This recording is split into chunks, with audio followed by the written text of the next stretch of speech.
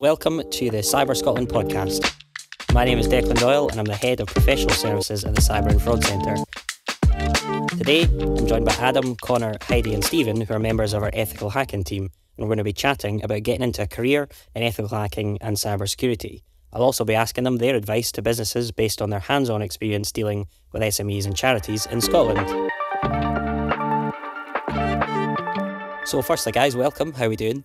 Doing good? And not too bad, thanks. So I think you'll all know this question we get asked all the time as ethical hackers, but what is ethical hacking? Adam, why don't you start us off? Ethical hacking is, I want to say it's pen testing for keeping businesses safe and making sure the systems are safe in a more attacker approach than on a defensive side. So keeping businesses safe, yeah. Yeah. So Heidi, when did you first hear about ethical hacking? I think I heard when I was in 5th year, so in high school. I was looking at universities because I knew I wanted to do something computing related, but I wasn't exactly sure because the computing field is so varied. I didn't know exactly what to do. So I was looking at Abertay because Abertay was my first choice for computing, and I was looking at the courses. The ones that stood out was cybersecurity and ethical hacking. And I think just the modules in ethical hacking interested me a lot more because they had the pen testing modules. So I think I chose ethical hacking because of that, because of the testing. And just everything that I've heard from ethical hacking, it just interested me quite a lot. And things that my teacher have told me as well, because they're obviously there to guide you. And just the way he spoke about it, I was like, yeah, that's for me. It's a very interesting field, yes. It's very exciting to hear about. Conor, when did you first hear about it? That's a good question. It was back while I was still living in America. I was in high school. I was sort of into programming. I wasn't the biggest fan of computer science and programming, but I think I had just watched the TV show Mr. Robot, actually, and I found it a very interesting concept for a TV show, and sort of piqued my interest. And then I sort of went down a rabbit hole and started looking at Try Hack Me and a bunch of other resources, Kali Linux, etc. And that's sort of when I heard of it. And then that sort of led me naturally to Abertay because I wanted to go to university in the UK, and it seemed like Abertay was sort of the best course for ethical hacking and cybersecurity. So yeah. And so had you heard about it across the pond? Had you heard about Scotland and what it's doing in cybersecurity? Yeah, actually, because some of my family is from Scotland. So when I was looking at universities and looking at the cybersecurity field, I looked at Scotland specifically, and I just found it quite interesting. So yeah. Excellent. And Stephen, you're from a bit of a different background to most that come to uni. So how did you move from where you are to studying ethical hacking? Yeah, so I was in the army for 6 years. Came out, my plans when I came out didn't sort of come to fruition. So I went back to education. I'd always been fascinated with computers and things. And so I went back to college to do computer science. And that's where my interest for cybersecurity sort of developed because I had fantastic lecturers there, and they really honed in on interests that you might have and gave additional resources and extra time to sort of hone those skill sets and point you in the right direction. And it must be to the listeners at home quite interesting to hear that you can study something like ethical hacking at university. I know a lot of people kind of raise that eyebrow. So Stephen, what is it like actually studying ethical hacking at university? It's very interesting, if I'm honest. The modules themselves, they give you enough guidance, but sort of encourage exploration and curiosity. That's the sort of elements that they focus on, I personally find. They give you the resources to accomplish an assignment. So the ethical hacking module, you're given a network, and it's basically hack the network and just have fun and just document how you basically break it, and which is a really interesting sort of way of learning as well. I find it's a practical way of learning instead of just here a step-by-step follow the guide, more encouraging curiosity and exploration. So very hands-on. Yes. Yeah.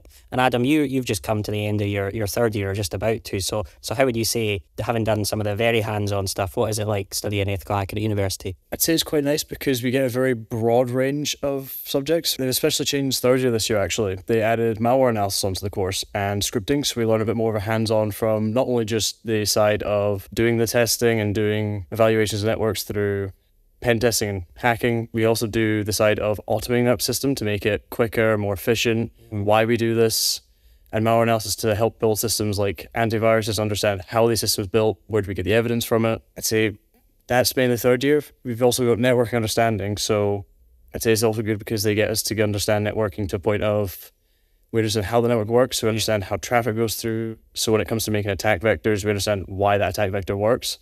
I think it's also very good because it makes us kind of think about why we're doing it rather than just doing it and going, this is why the answer. It's, well, why am I coming to that answer to get us to come to? So kind of trying to learn how a real hacker would think in order to... Thinking outside the box, which is outside that box, really.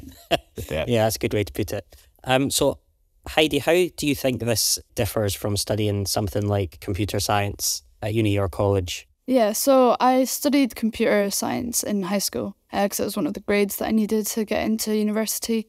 And whilst I did like computer science, because you study a bit of everything, so I did a lot of Python, I did a lot of networking, which has greatly helped my first semester at uni because we did a lot of networking there. And we also did web design, so we did a lot of HTML and CSS.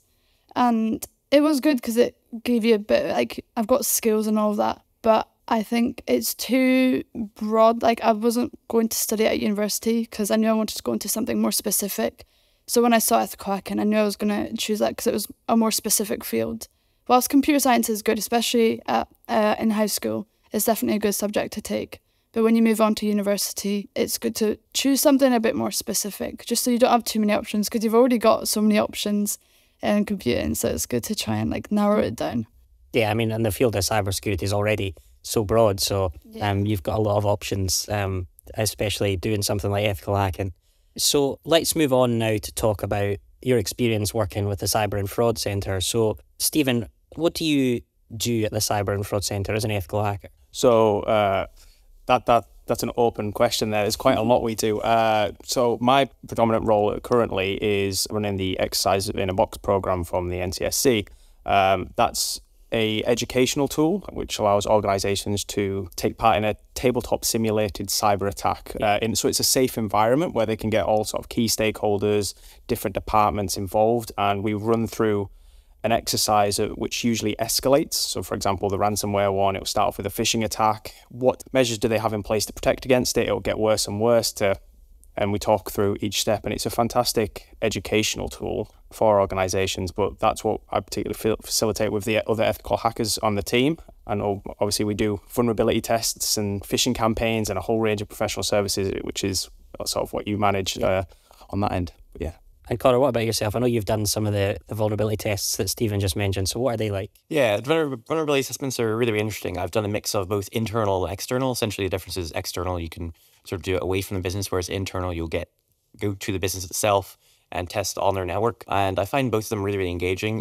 External is sort of interesting because you can sort of see how their sort of cybersecurity posture is from the outside. And then internal, going to small businesses and charities throughout Scotland is really, really engaging. Getting to speak to the people there, sort of sitting down in their offices and working with other ethical hackers to sort of find vulnerabilities is very, very rewarding. And of course, it doesn't stop there. We also write reports, and that also really contributes to sort of your report writing skills. And of course, that's sort of the end deliverable. So you want to make sure it's very, very comprehensive, and that's sort of what the business is going to take away and use to improve their posture, really. And that sort of feeds into my university work as well. So it's sort of an interconnected type thing. So I really, really enjoy it.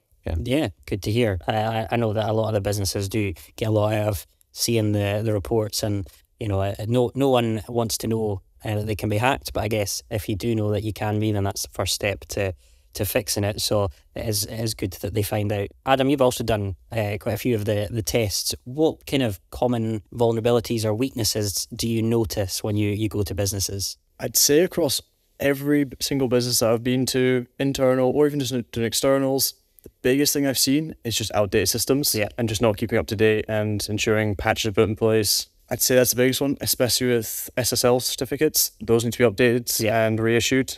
But I've noticed a lot of them, they're not reissued. It'll say like 2 years out of date or a year out of date. And it's like, once they're updated, it solves a lot of the issues which end up being criticals later on down the line. They can start as low level, but by the end of it, if you've left them for a few years, they end up becoming criticals because it's out of date and it becomes so easy to exploit that essentially a basic little click of a button will take down the whole system for that. Yeah, so the longer something's out of date, the higher a risk it poses. Yeah, so you want to get things updated as quick as possible, which I'm sure we've spoken about in other podcasts in this series as well. And so you can see there the advice is universal. So I'd imagine there's a lot of changing things in the field of cybersecurity. There's always the next new vulnerability. So Heidi, how do you keep up to date with all of this? Yeah, so there's a few things, or a few websites. So I think the Hacker News is definitely one that I use because they post like the latest, maybe like breaches or vulnerabilities or anything. It's always good to just keep up to date because it's good to like warn some businesses as well. I also use, there's the NCSC. Sometimes they post some things as well. And honestly, like the main tool is LinkedIn because I follow a lot of, cyber people on LinkedIn and they're always posting about the latest breaches. And so, yeah, I would say LinkedIn's definitely the one that I go to because it's easy to just scroll through LinkedIn and then just click on whatever they've posted and then I'll be there for like 5-10 minutes reading about it. So, yeah. Yeah, it's a big challenge, I think, for a lot of people to keep up to date. There's a lot of noise and it's difficult to find out what the latest kind of threats are. One of the things that we've been doing in CyberScotland, and Stephen, I know you've worked on this in the past, is the CyberScotland bulletin, and particularly the technical bulletin. So, Stephen, what's kind of involved in that? Yeah, so the CyberScotland, it's basically a brilliant resource where a lot of organisations share their expertise in one location. We're particularly responsible for sort of the technical blog, which is, as you can imagine, a little bit more technically orientated in regards to sort of the latest hacks, vulnerabilities, anything that might be going on that could be sort of relevant that month, any big news or any sort of large organisations that have been hit by a vulnerability will tell you what the vulnerability is and how sort of you can protect yourself against it. As it was mentioned earlier, Adam said it's quite often just patching your systems and keeping them up to date. It's usually outdated systems that cause these issues. Yeah, I think outdated software and devices is a big issue that we're seeing. What about, Heidi, some of the other work that we do as ethical hackers? So not the kind of technical side of things, testing the websites and the networks and things like that. What do we do to businesses and organisations? Things like exercise in a box. What are your experiences with that? I've loved doing the exercise in the boxes, honestly, because obviously I'm still first year, so I'm not able to partake in the testing just yet. I think next year I'll be doing my testing modules, so I'm excited to get more hands-on with the testing with the Cyber Fraud Centre. But the exercise in boxes have been really good, whether they're online or in person. I think just being able to teach people, because you can see that if I'm talking about a topic, for example, phishing, some of them, they're not too sure. And it's just good to be able to teach them a little bit about it because just even a little bit of advice goes a long way in protecting organisations and businesses. And just like knowing that I've sort of helped someone, especially with incident response plans is a big one that some companies sort of miss or they don't do.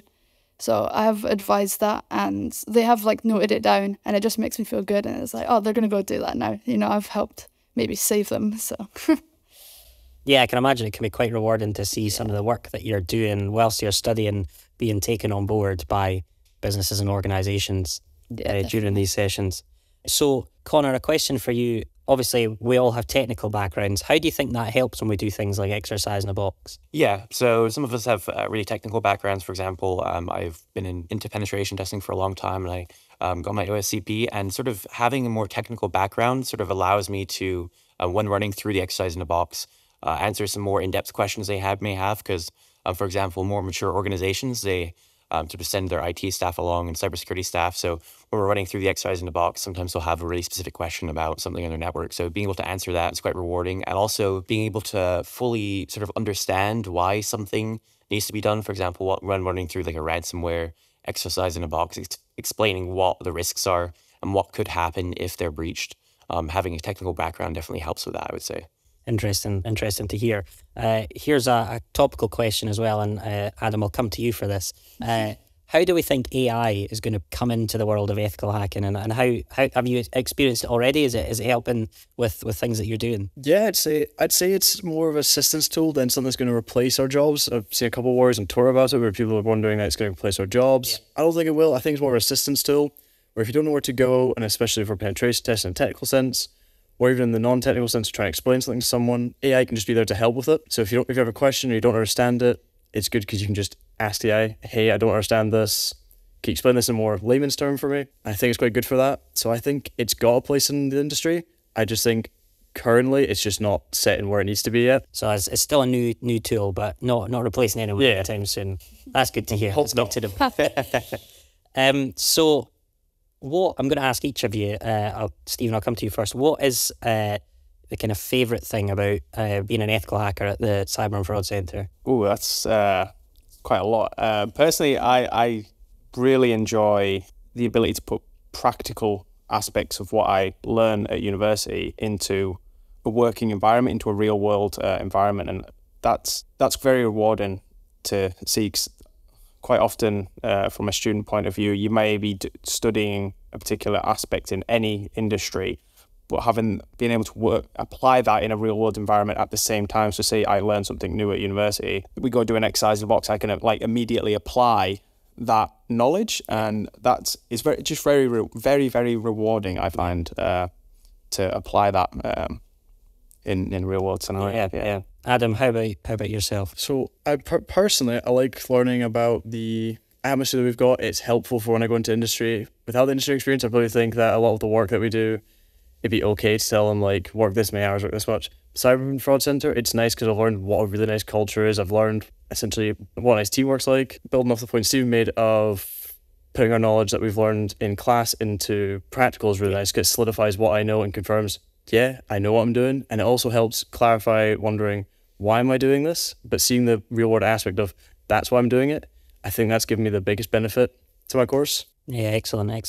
Heidi, do you have a favourite moment as in your time as an ethical hacker with us? Oh my goodness, I think all of the moments, there's been so many opportunities.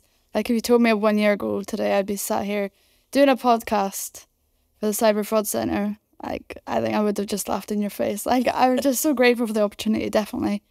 I'm glad that I chose the ethical hacking course at Abertay, because if I didn't, I wouldn't be here, because I know only ethical hackers are employed here. But yeah, I've enjoyed every bit of it.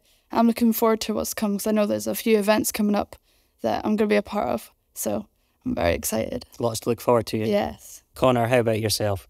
Favourite moments? I would say my favorite part of being an ethical hacker is sort of interacting with small and medium businesses and the people within them, because I sort of come from a bit of a sort of sales and customer support background, and sort of being able to mix that with the technical aspect is really, really rewarding, because, while you're on your course, you're doing a lot of technical stuff, but being able to talk to people about the technical stuff and put it into real world terms and sort of seeing them understand what you're talking about is really, really rewarding, because, some people aren't as technical as we are. So seeing them, just sort of their faces light up when they understand something is really, really rewarding. And also that sort of feeds into what I want to do later in my career, because I would say just doing technical stuff, some people are definitely happy with that, but I would say sort of maintaining sort of a person-to-person connection is something I really, really value, and I think being an ethical hacker here has definitely allowed that. So yeah, I think a lot of people think about ethical hacking as a very technical thing, but yeah, we find that it's the people that I think are the most important, and especially these days, hackers know that people are the ones to target, so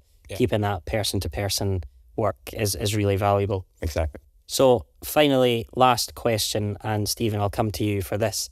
To anyone listening that is thinking, whether they be just coming out of school, whether they be looking for a career change, what would you say to someone that is perhaps thinking about pursuing a career in cybersecurity? What would I say to them? What would you say? I'd absolutely encourage it, because it's a very interesting topic.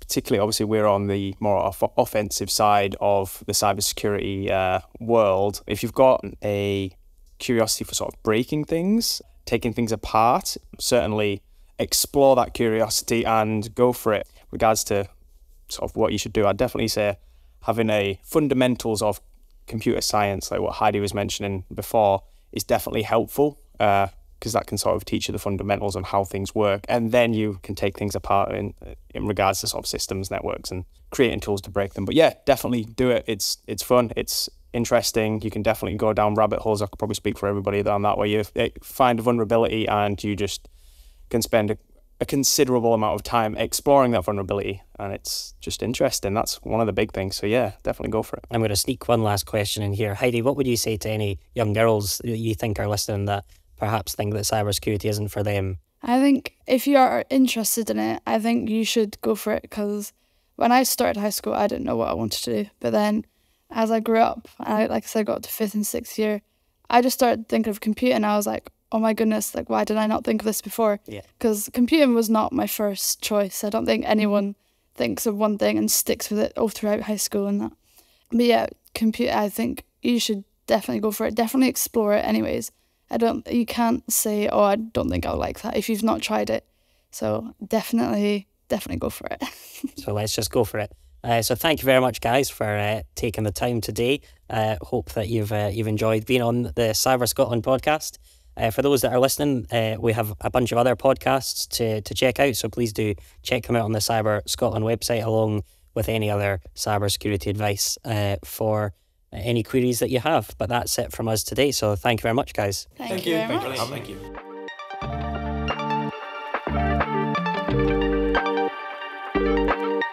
Thanks for listening to our chat with our ethical hacking team. For more information on Cyber Scotland, visit cyberscotland.com.